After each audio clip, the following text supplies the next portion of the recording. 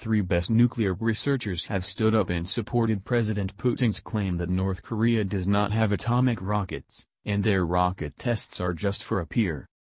Vladimir Putin has cautioned that the North Korean atomic emergency is being coordinated as a false banner by the New World Order with the objective of beginning a noteworthy worldwide clash that will heighten rapidly into World War III.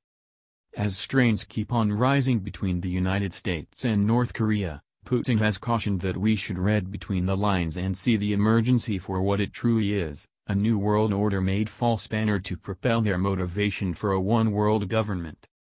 In a paper entitled North Korea's Not Quite ICBM Can't Hit the Lower 48 States for the Bulletin of the Atomic Scientists, Dead Postal, Marcus Schiller and Robert Schmucker expressed, counts we have made show that these rockets really conveyed little payloads that were no place close to the heaviness of an atomic warhead of the sort North Korea could have, or could in the long run have. These little payloads enabled the rockets to be hurled to far higher elevations than they would have if stacked with a substantially heavier warhead, making the feeling that North Korea was on the cusp of accomplishing ICBM ability.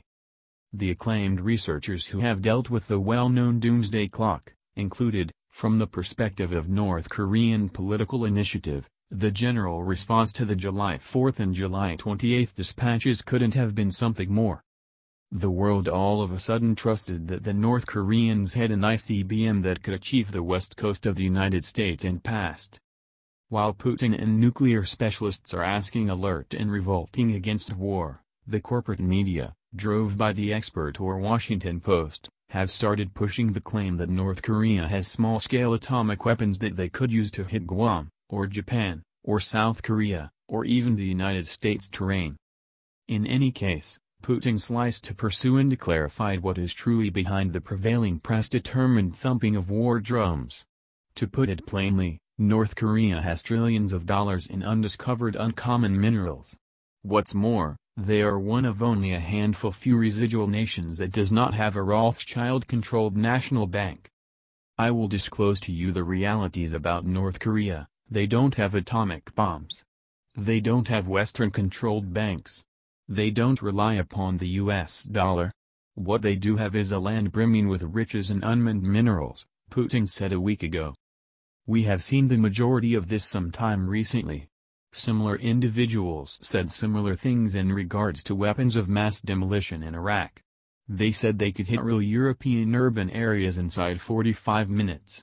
Yet, after the Iraq War, after free global request, we don't discover anything. The intrigue simply needed war. There is a noteworthy verifiable fight right now between globalized national brokers and the individuals who decline to fall in line. While Putin does not trust Kim Jong-un as a decent person, he has faith in national power and he rejects the globalist vision. North Korea's mineral riches. Putin's cases about the genuine purposes behind going to war with North Korea confront investigation.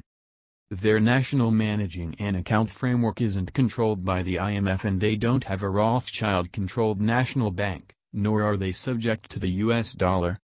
The nation likewise has between $6–10 trillion in undiscovered mineral assets. As indicated by Quartz, beneath the country's surface are immense mineral stores, including iron, gold, magnesite, zinc, copper, limestone, molybdenum, graphite, and that's only the tip of the iceberg, by and large around 200 sorts of minerals. North Korea is additionally sitting on substantial amounts of uncommon earth metals, which manufacturing plants in adjacent nations need to create cell phones and other tech items for Western utilization. Gauges with regards to the estimation of the country's mineral assets have fluctuated incredibly finished the years, made troublesome by mystery and absence of get-to. One gauge from a South Korean mining organization puts the incentive at over $6 trillion. Another from a South Korean research organization puts the esteem nearer to $10 trillion.